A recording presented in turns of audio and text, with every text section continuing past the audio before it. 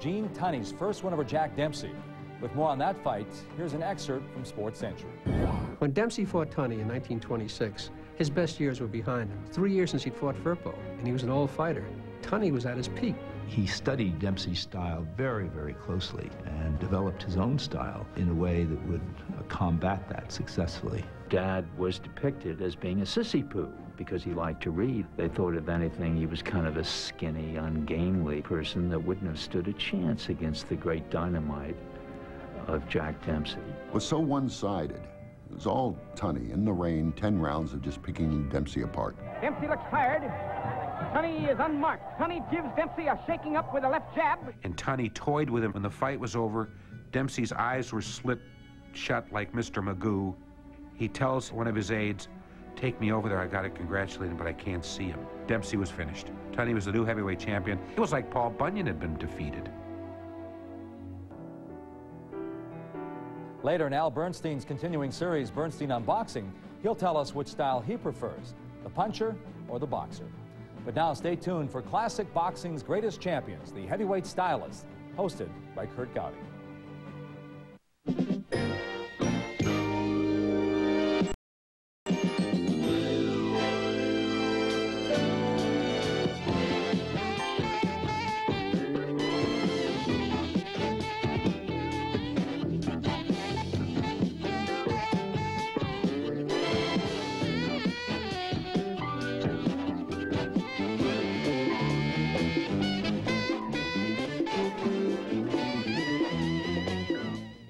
Hello, everybody. Kurt Gowdy. Welcome to Show 2 of Boxing's Greatest Champions. Show 1, we took a look at the big punchers of the heavyweight division. In this show, we're going to study the stylists, the so-called boxers of the heavyweight champs. Then we're going to be moving on to the welterweight, lightweight division in Show 3, middleweight division, Show 4, light heavyweight, Show 5. Our last show, Show 6, the Boxing Writers Association of America, the top writers, experts, will pick their choice of the top fighters of each category, and we want you to match right along with us. Now, my guest today is Ted Brenner, who's the president of boxing of Madison Square Garden. Ted Brenner has promoted more championship fights than anyone in the history of boxing. You always think of Tex Rickard, Mike Jacobs, great promoters. Ted Brenner has promoted more championship fights than Rickard and Jacobs together. And Teddy, welcome to Boxing's Greatest Champions. Thank you for having me here. All right, our category today is heavyweight division. Number 2, the boxers, the stylists. And the first man we're going to study, I think you signed him for his first championship fight, didn't you? Floyd Patterson? Floyd Patterson. Well, it wasn't his first championship fight, but I gave him his first fight, his first 13 fights. His first loss, which he suffered to Joey Maxim on a bad decision. He was the youngest man to ever win the heavyweight title, and he was the first man to regain the heavyweight championship after losing it. Now let's study Floyd Patterson.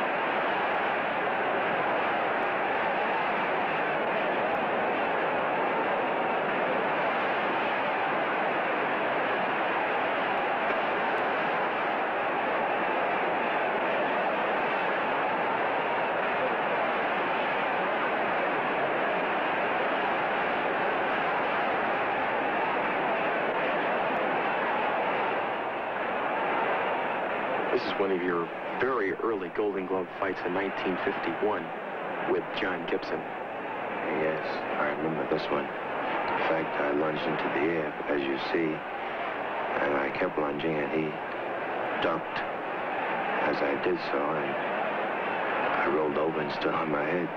I didn't know that I was standing on my head until I seen the papers the next day. They took a picture of me standing directly on my head.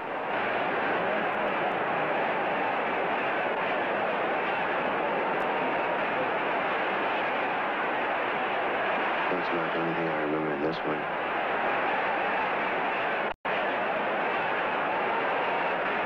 November 30th, 1956. #1 heavyweight contender Floyd Patterson takes on world light heavyweight champion Archie Moore for the heavyweight title, vacated on the retirement of Rocky Marciano. Patterson in white trunks. Archie Moore is wearing dark trunks. In rounds 1 through 4, Patterson's lightning quick jab enables him to take a slim lead in the scoring. Here in round 5, it's still anybody's fight. Unbelievably, Archie Moore at 43 is giving away 22 years to the younger Floyd Patterson. 1 year ago, Archie Moore was KO'd by Rocky Marciano in his first attempt to win the World Heavyweight Championship. Before Archie won the World Light Heavyweight Championship 4 years ago, Moore was regarded in boxing circles as the uncrowned light heavyweight champion. This is Archie Moore's 12th fight this year. He has won all 11 of his previous fights this year, 8 by knockout. Since turning professional in 1952, 4 years ago, Floyd Patterson has had 31 fights, losing only 1. That one, a controversial 8-round decision to former light heavyweight champion of the world, Joey Maxim.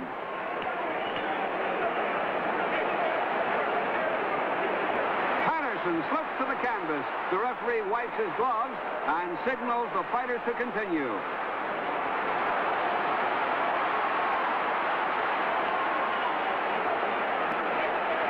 Dynamite left hook sends Archie Moore to the canvas.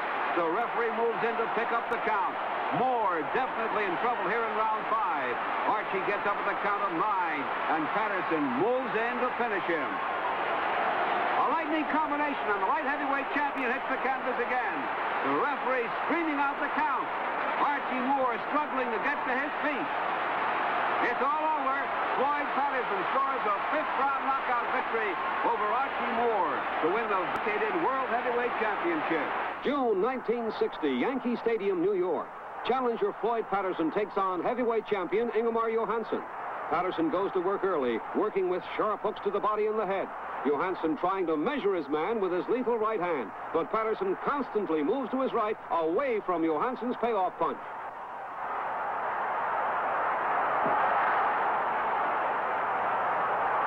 Now it's Patterson with a sharp left hook, and Johansson is down. He's hurt. Referee Artie McCanty picks up the count.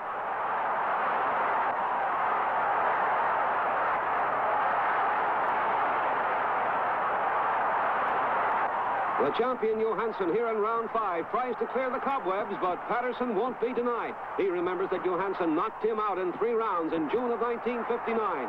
He wants to make history tonight. Patterson throws caution to the wind and pummels the big Swede with lefts and rights to the body and head, and then back to the body. Johansson is always dangerous, but is plainly hurt. He tries to hold on. Patterson is trying to coordinate his attack, waiting for the big opening.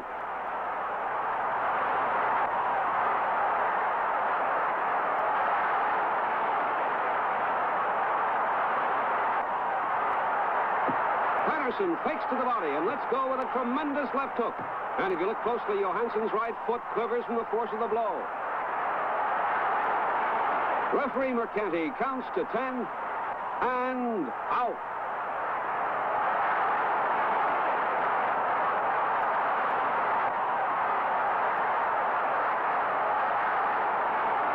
Now in slow motion, you will see just how devastating Patterson's left hook really was. A big knockout for Floyd Patterson over Ingemar Johansson as he becomes the first man to regain the heavyweight championship of the world. Irresistibly mellow new cheese. Yeah. One of the most formidable fighting machines in boxing history. A man who was to stand overwhelmingly supreme above the other fighters of his era. Jack Johnson. The fight is already a foregone conclusion. In a devastating flurry, Jack Johnson shows that he can handle champion Tommy Burns like a small child.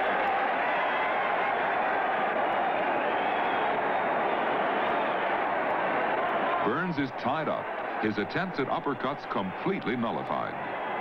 Johnson has a big grin on his face as he continues to chat in the clinches. Is you having fun, Mr. Tommy? As the bell rings, Jack gives a friendly little wave to Burns. See you later, Mr. Tommy. 14th round.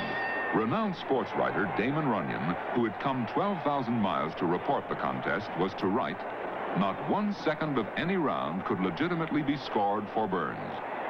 Finally, Johnson decides to put an end to the lopsided contest. He advances on the smaller man, and then suddenly, tiger-like, he attacks. Punches rain on the champion. Burns reels around the ring, helpless. At this very moment, the police stepped in and shut off the cameras. Seconds later, they stopped the fight. Jack Johnson was awarded the World's Heavyweight Championship on the spot. The partisan fight fans have been shouting to Ketchel to flatten the grinning Johnson. Jack has other ideas as he scores the first knockdown.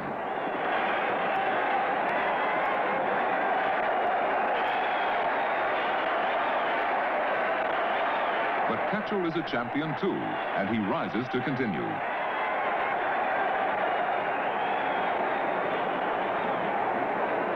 It's been Johnson all the way, but the dogged middleweight has a surprise waiting for the overconfident heavyweight champion. Ketchel gets in with one of his renowned right hands. Johnson goes down, surprised to find himself put on the canvas by this little man. He's up at 8 and attacks ferociously. Now Stanley drops like a stone. Johnson trips, but he rises quickly. The flabbergasted crowd watches the gallant middleweight counted out, lying flat on his back. Jack Johnson had Ketchel down and out only 4 seconds after he himself had been on the canvas. ESPN Classic celebrates. Or send $24.99 to the address on your screen. Heavyweight contender fireman Jim Flynn, seen seated second from the right. Johnson agreed to let the promoters advertise the bout as a fight to the finish. Thus, the Johnson-Flynn fight is the last unlimited length contest in boxing history. The fight, held in Las Vegas, Nevada, 4th of July, 1912, turned out to be one of the most wildly comic mismatches ever seen. This is the first round. The photographer has trouble keeping the fighters' heads in the picture. The motion picture camera still did not have a reliable viewing system. Aiming the lens was done almost by instinct. But we see Johnson demonstrate his Morse code prowess by landing a rat-a-tat-tat on Flynn's nose. It looks as though Flynn didn't get the message as he bores in again.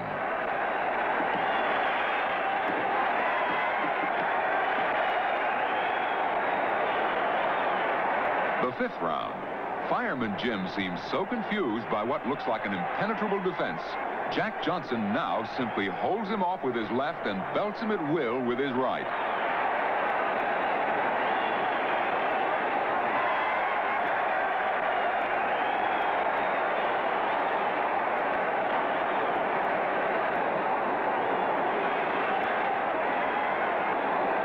After taking a couple of extra hard Johnson uppercuts, Flynn jumps up and down trying to butt with his head.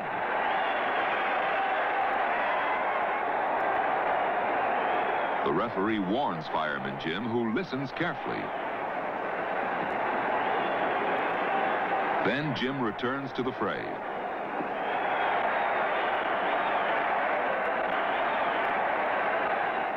In the 9th round, Fireman Jim is at it again.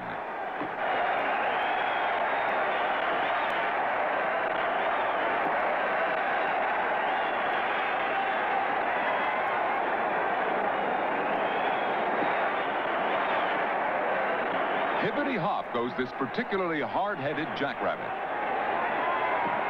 The referee again warns Flynn, but gets an argument. Suddenly, a 4th figure enters the ring. It's the Sheriff of Las Vegas. He stops the bout, awarding Johnson a 9th round decision.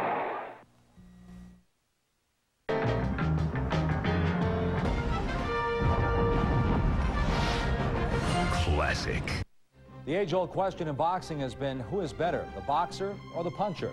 Is it the boxer who wins by using speed, grace, and skills, or is it the puncher who can devastate and win with a single blow? In his continuing series, Bernstein on Boxing, ESPN Classic's Al Bernstein dissects the differences. Over the years, I've had many boxing fans suggest to me that I seem to like either pure boxers or aggressive sluggers more based upon my call of certain fights. The truth is that after 20 years of announcing fights and nearly 40 years of watching them, I like them both. But I'm most enamored with those rare fighters who can somehow win fights using both styles, sometimes within the same match. No one embodies that more than the only perfect fighter who ever lived, Sugar Ray Robinson. He could outbox an opponent or destroy him with his power, depending on which suited his purpose. And the proof is that boxers like Muhammad Ali and punchers like Mike Tyson hail Ray as the man they studied and learned from. Now, Aaron Pryor also showed the ability to do both. He was thought by some to be an undisciplined attacker in 1982 when he met powerful but stationary Alexis Arguello for the first time. Instead, Pryor would use lateral movement and hand speed to win the tactical battle before turning power to win by knockout. The great trio of the 1970s and 80s, Sugar Ray Leonard, Marvin Hagler, and Tommy Hearns, could also do it all.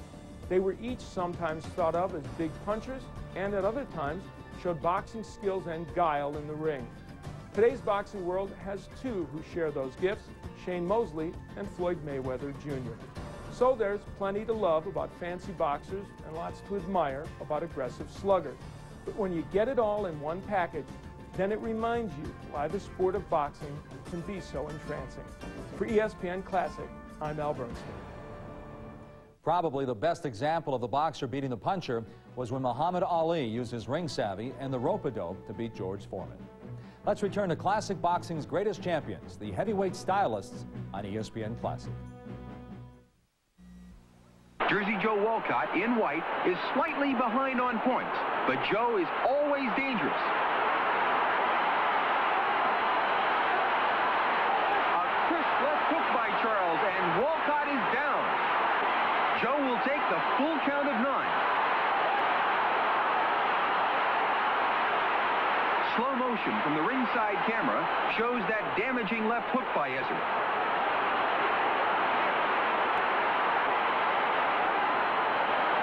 Jersey Joe will get up and finish the full 15 rounds, but Ezzard Charles goes on to gain a unanimous decision and retains the World Heavyweight title. Ezzard, when do you think you really had the fight won? After the bell had rung and the judges had announced a decision in my favor. That's when I thought I had it. Was Walcott pretty tough at all times? Yeah, he seemed to be pretty tough all the way through the fight. Even when I thought I had him hurt, he was still boxing strong. So I don't know what the future will bring, but I mean, I'll continue to fight all comers, anyone who they match for me to fight, I'll box. A nice winning tonight. For 6 rounds, both fighters have fought well, and it remains a very close battle here in round 7. Ezzard Charles in black trunks is a classic boxer-puncher, able to handle any style opponent. But Pat Valentino in white trunks is a worthy adversary. Make a careless move, and Pat can take you out with one shot to the jaw.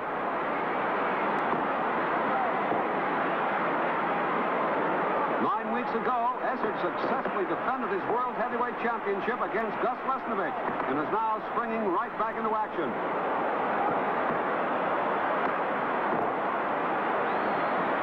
Ezzard Charles won the Heavyweight Championship just 4 months ago when he beat Jersey Joe Walcott in an elimination bout.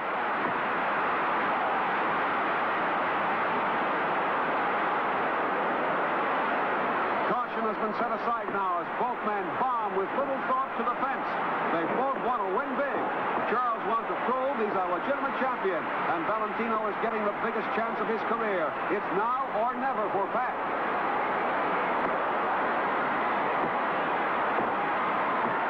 Charles maneuvers Valentino, looking for an opening.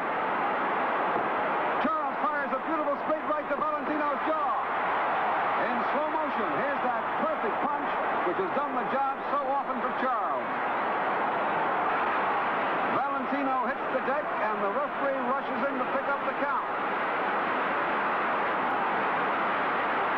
But it's all over for Valentino. He can't make it. Ezzard Charles wins a big victory in defense of his World Heavyweight title as he KOs Pat Valentino. 10th round of this 15-rounder. Leoma in the black trunks out of his corner. Charles pacing himself very well. He's ahead, definitely. The challenger has taken most of the punishment thus far, by far. Ezzard Charles keeps hammering away at Lee Ulmer. Ulmer now being forced to hold on, and referee Ruby Goldstein separates the two. A terrific right hand. Ulmer sent back. Charles going after him with another terrific right. Lee Ulmer seems to be in trouble. Charles keeps right after him. Ezzard Charles with wicked lefts and rights. Another left hand, and another, and another. Another wicked left, and another left. Ulmer goes reeling, and it looks as though referee Ruby Goldstein has stopped the fight. He has. Rex Lane, only 23 years of age, has been promised a shot at Walcott's title if he can get by Charles tonight.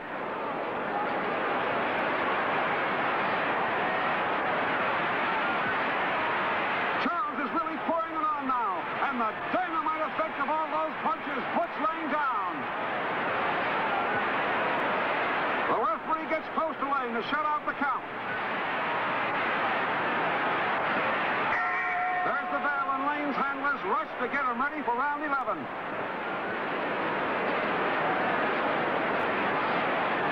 Rex Lane shook off the effects of that knockdown, and he's right back in the fight trying to make up lost ground. He wants to win big, but now Rex needs a knockout.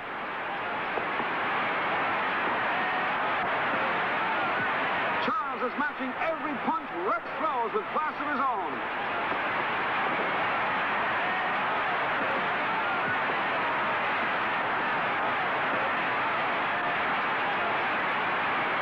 Lands a hard left-right combination that rocks Lane. Now Ezzard wants to finish Rex, and a left hook and a dynamite right explodes on Lane's jaw. He's down, and it looks like he's out. Charles goes to neutral corner as the referee starts his count. Rex courageously gets up and wants to continue, but the referee says that's all. Satterfield in dark trunks is holder of one of the most startling knockout records of any fighter in the past 35 years. In 37 professional fights, Satterfield has scored 27 knockouts. And tonight, here in round 1, it would appear he is too much for the former heavyweight champion, Ezzard Charles. Charles, the experts will tell you, was an underrated fighter. Well, here was a man who had the power of a true champion, but somehow was never appreciated. Charles is a determined fighter. Satterfield, throwing caution to the wind, stays after his man. Charles demonstrates a degree of caution, as he knows Satterfield can put you away with either hand. It appears that Charles is looking for an opening. In this rugged battle, we go to round 2. Satterfield, in his last 4 fights, has knockout wins over heavyweights Murray Bennett, Gene Brown, Bob Baker, and Ray Augustus. Charles, since losing his championship to Jersey Joe Walcott, has a knockout win over Rex Lane and Coley Wallace, and a decision over the very capable Joey Maxim. Here in this round, Charles carries the fight to Satterfield. Satterfield likes all the action he can get. Charles more sure of himself in this round.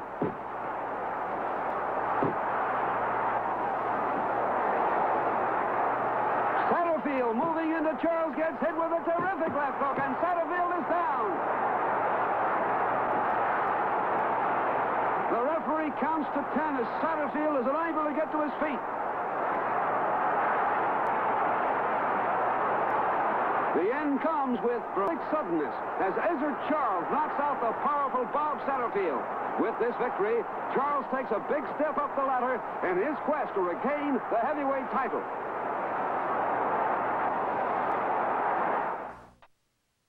This guy tells his buddy there's nothing he'd like. Ex-Marine Gene Tunney. Gene manages to keep a straight face as he goes through some serious muscle making. By 1924, the Fighting Leatherneck has swept through the light heavyweight division, beating such all-time greats as Battling Levinsky and Harry Greb. To make his dramatic appearance on the heavyweight scene, Gene signed to fight Georges Carpentier in 1924. The 10th round. Watch Gene Tunney on the right give a demonstration of his accurate punching.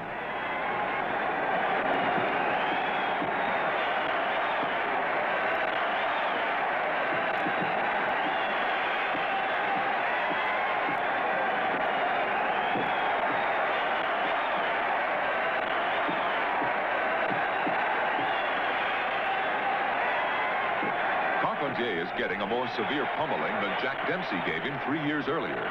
But the Frenchman refuses to go down under the barrage. Georges not only survives the 10th round, but he is still on his feet in the 14th. Georges backs Tunney toward the near ropes. Jean lashes out with a paralyzing body blow. The Frenchman sinks to the canvas as the bell rings. Round 15, but Carpentier cannot continue. Jean Tunney resolutely moves ahead to earn his chance at the title. In this newsreel shot, Jean, in the middle, is doing road work, part of his intensive training for his upcoming fight with brilliant boxer Tommy Gibbons, only man in 6 years to last the limit with champion Jack Dempsey. Tunney on the left, boxing magnificently, is far ahead on points. Watch Jean's accurate jab flick out, disrupting what is left of Tommy Gibbons' fight plan.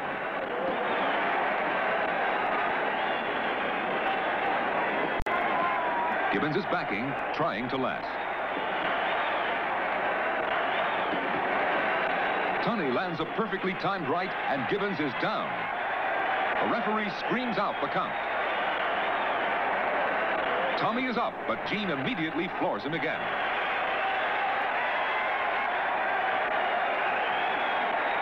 It's all over. Tommy Gibbons is knocked out for the first time in his brilliant 14-year career.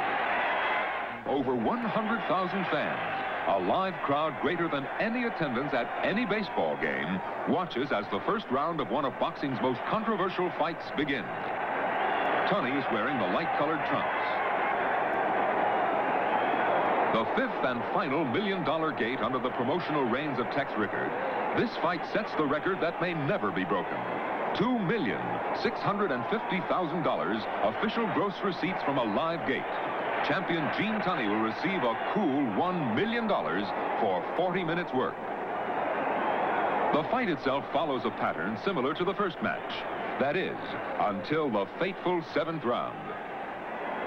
Dempsey lands a potent right-hand counter, follows up with a series of 7 devastating punches.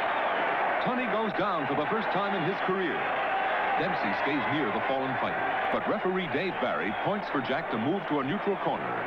Only then does he begin the count. Is Tunney dazed, or is he wisely taking full advantage of these precious extra seconds? Tunney is up at the referee's count of 9.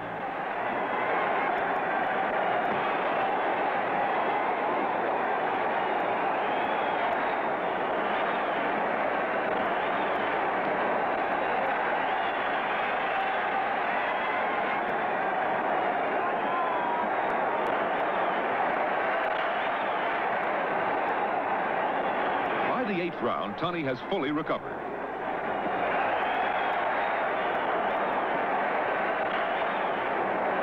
In slow motion, watch him get in with a right that drops Dempsey for a 1 count. Notice here the referee incorrectly will start his count immediately after Jack's knee touches and before Jean could get to a neutral corner.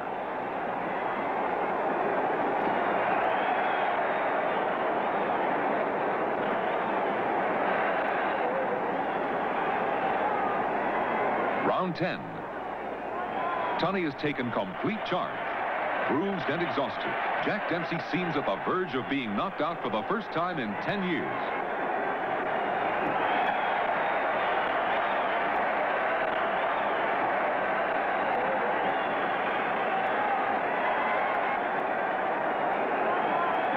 There's the bell. The fight is over.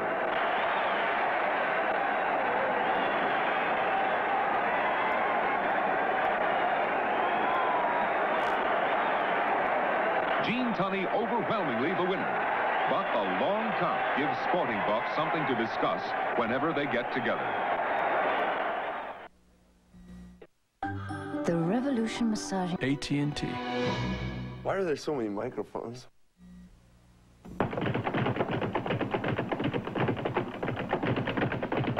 Here's an interesting close-up of Joe, a very determined-looking gentleman, as he bats that bag around. Challenger Jersey Joe Walcott in white.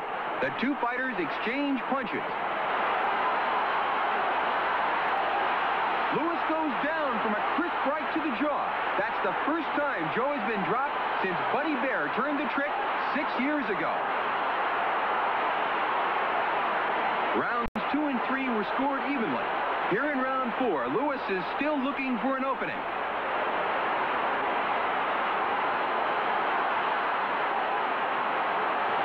There's that right-hand bomb by Walcott again. Lewis is taking a 9 count. Joe is up, but no one envisioned that Walcott could do this to Joe Louis. For 15 frustrating rounds, Lewis has pursued the clever Walcott all over the ring. The fight's over, and Lewis starts to leave the ring, thinking he has lost the decision and the championship.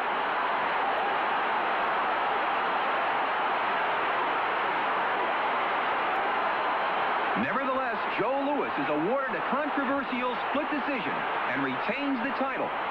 Walcott and his handlers are utterly dismayed. This is the third contest between these two men, and although Charles won both times, each fight was a very close decision. Charles promised that he would be a very active champion when he beat Walcott to fill the spot vacated by Joe Louis. This is his 9th defense in 2 years, a pace that makes him one of the busiest champions ever.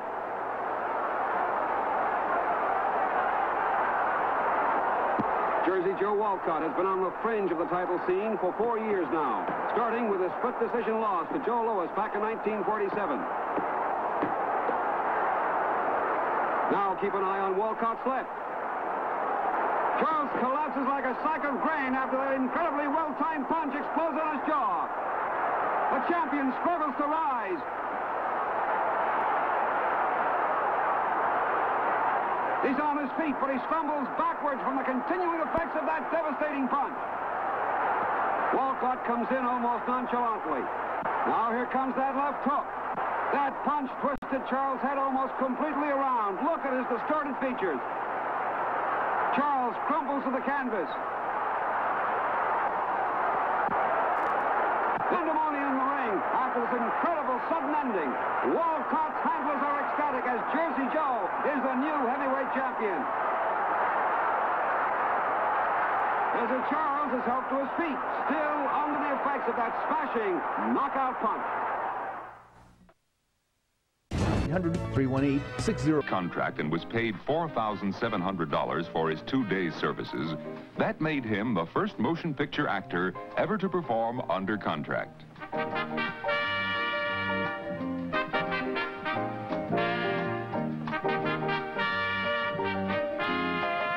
This is also the first film ever to make money.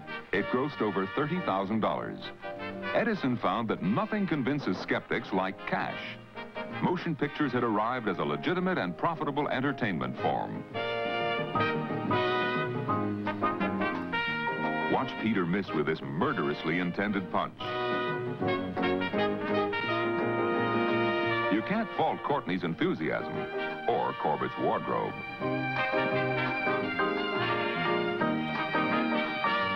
Corbett-Fitzsimmons fight, the first heavyweight championship contest ever filmed. That's Corbett on the right and the balding Fitzsimmons on the left. Most men are able to wear their bathrobes only while shaving. Gentleman Jim and Ruby Robert get double use from theirs. Gentleman Jim stands ready and seemingly impatient for round 1 to get underway. The bell rings and the scheduled 25-round bout begins. In the foreground, in the Derby, is the timekeeper for the fight, Bat Masterson. The old frontier gunfighter had become a fixture in the fight scene because of his undisputed effectiveness in collecting guns and knives from the spectators. 14th round. Corbett, with his back to the camera, is well ahead on points, and Fitzsimmons' nose is bleeding badly. But amazingly, the challenger is starting to press the fight.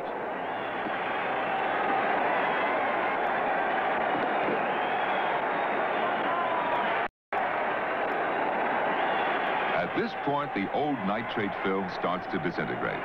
But a somewhat viewable version of the 14th round knockout was assembled from potato chip-like fragments. Watch Fitzsimmons on the right step under Corbett's left jab and land his own hard left to the champion's midsection. Gentleman Jim collapses. Corbett has evidently had the wind knocked out of him. He's still down when the referee completes the 10 count, and Fitzsimmons raises his hand in triumph. Rating the heavyweight champions of the world since James J. Jeffries' time, I must say Jeffries was the best. Then comes Jack Johnson, the world's greatest defensive fighter, who won the title from me. Bob Fitzsimmons is next. Then Jack Dempsey, that millionaire fighter, or $1 million fighter, rather. James J. Corbett, Gene Tunney, Philadelphia Jack O'Brien, who beat Bob Fitzsimmons after Jeffries had retired, and then Jess Willard. As to myself, you may rate me where you like. How would you rate Tommy Burns? Well, I don't know. I guess in today's era of big heavyweights, and Tommy being as small as he was, I would have to rate him as a good, tough, he'd be a good, tough trial horse today. I don't think he could possibly win the world title in today's era. Well, of course, he couldn't look ahead to a man like Muhammad Ali. I hear a lot of talk about old-time great fighters. I hear people say that Joe Louis, Jack Dempsey, Jack Johnson, Jim Jeffries, and all of them would have annihilated the likes of myself, Muhammad Ali. After watching these films, watching their opponents, watching their styles, watching how they fought, watching their footwork and their speed, and my critics will admit that I am the fastest heavyweight in the history of boxing with feet and hands. It may come as a shock to you, but I say that I would have beat every heavyweight that ever lived. World heavyweight champion Sonny Liston makes the second defense of his title against young Cassius Clay. Champion Liston in the trunks with the black stripe. Clay has the red stripe on his trunks. It's all even here in round 3. Liston won the world heavyweight title 2 years ago when he KO'd Floyd Patterson in the first round. The champion is 32 years old, 10 years older than the challenger Cassius Clay.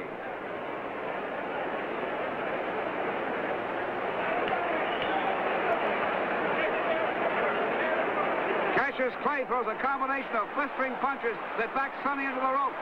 Clay has lightning speed, and although he's a 7-1 underdog, has shown himself to be fearless. He opens up again.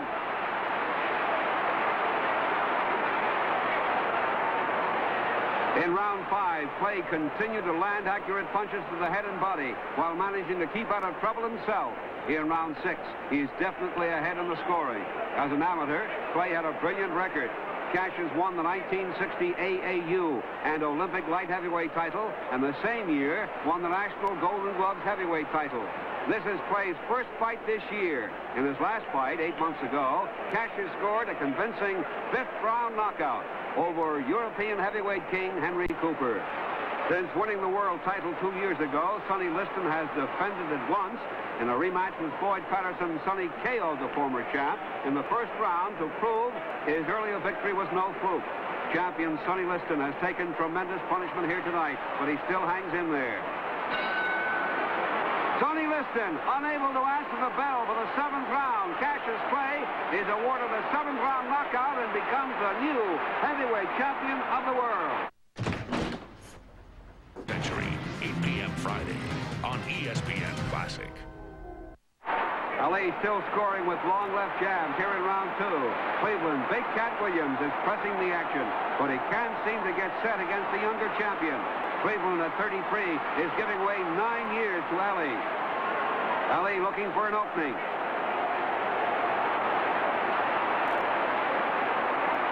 A quick 1-2 sends Williams to the canvas. The referee sends Ali to a neutral corner. Williams up with a count of 3, but takes the mandatory 8 count. Ali moves in and rains punches from all angles on the challenger. Lightning combinations here, and Williams goes down again. Williams gets up and takes another 8 count.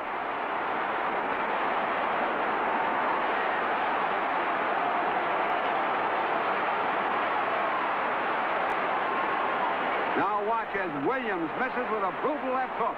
Ali swarms all over Williams, and Cleveland is down again for the third time in the round. Williams is hurt. There's the bell saving Cleveland from a knockout. Williams looked like he wasn't going to beat that count.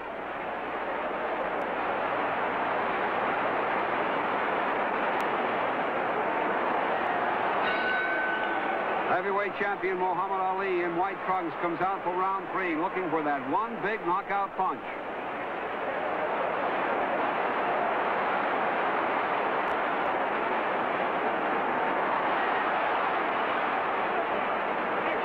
The Ali shuffle again, and a deadly combination of punches. Ali in complete charge here in round 3.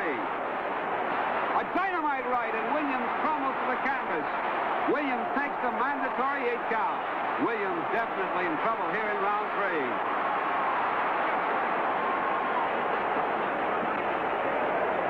Ali all over Cleveland Williams here in the 3rd round in Houston's Astrodome. The referee is looking closely at the challenger. Williams has absorbed tremendous punishment.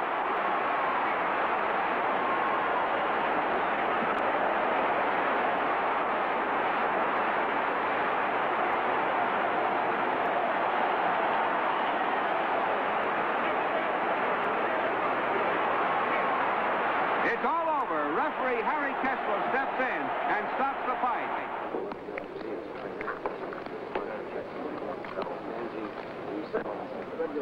The official weight is Zora Foley, 202.5 pounds. 202.5. Are you taking Zora Foley too lightly? Why would you say that? Because every indication has been that you're confident that you can beat Zora. I'm confident I can whip all of them. This ain't nothing new. My image has been confident. What you're trying to make it look like something new for? I'm always confident I can whip all of them. You're being extremely truculent. Whatever truculent mean, if that's good, I'm that. It's round 4, Madison Square Garden. Muhammad Ali in white, slightly ahead in the scoring. Zora Foley in the dark trunks. A blistering combination, and Foley goes down. Muhammad Ali raises his arms. Referee signals Ali to go to a neutral corner. Foley looks to his corner and is up at the count of 8. Ali is out to finish it here in round 4. Surprisingly, Foley is coming right back strong.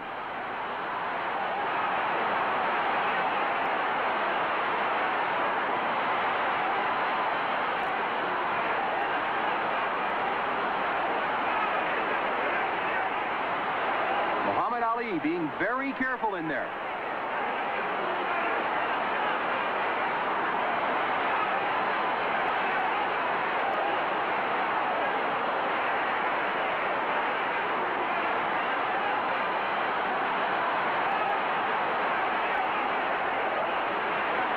Took both rounds 5 and 6. Here in the 7th, the champion is way ahead in the scoring. It looks like Ali could end it any time he chooses. Ali boxing confidently, piling up the points.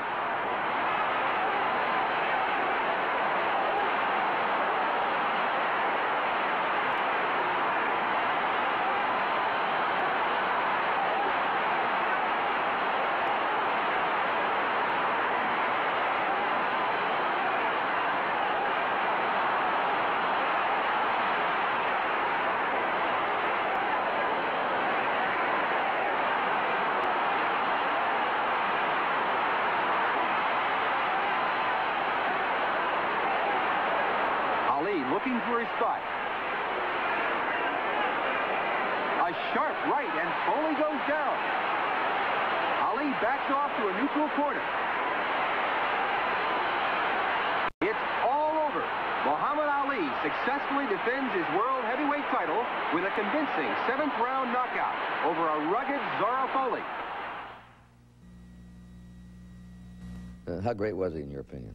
He was the greatest personality in the history of sports, let alone the heavyweight division. I'll go with that. The greatest personality in the history of sports. Funny thing about him, he wasn't a great boxer, as in the case of maybe Billy Conn or Gene Tunney or maybe even Jack Johnson.